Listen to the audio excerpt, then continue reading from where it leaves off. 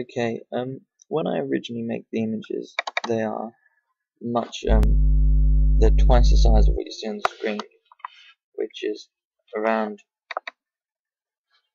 4K, I think. So they're much bigger. And here I've got 300 frames here, and these are all a very big size, and they're all TIFFs, as you can see. And that's the same with all of those folders.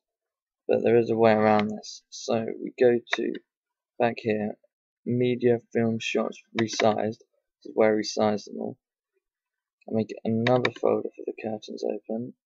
1, 2, and 3 because I've already got them here, but those ones went wrong, so I've redone them.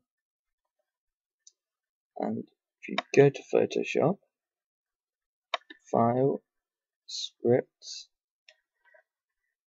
Image Processor, select a folder that I want to take the images from.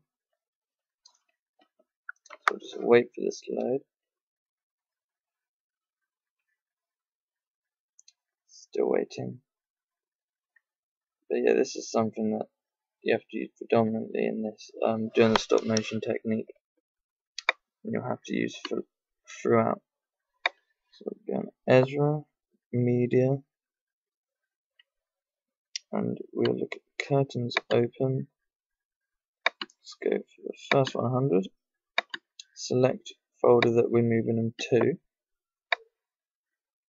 Media shots resized, curtains open, and folder number 1. Okay, and we want them saved as JPEG.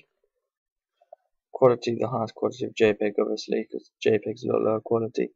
And then this is half of the ratio it was, and this is the rate. This is the pixel size that I'm doing the film at. So I put those in already, and then run, and it will save them all in that folder for me with those ratios that I wanted them.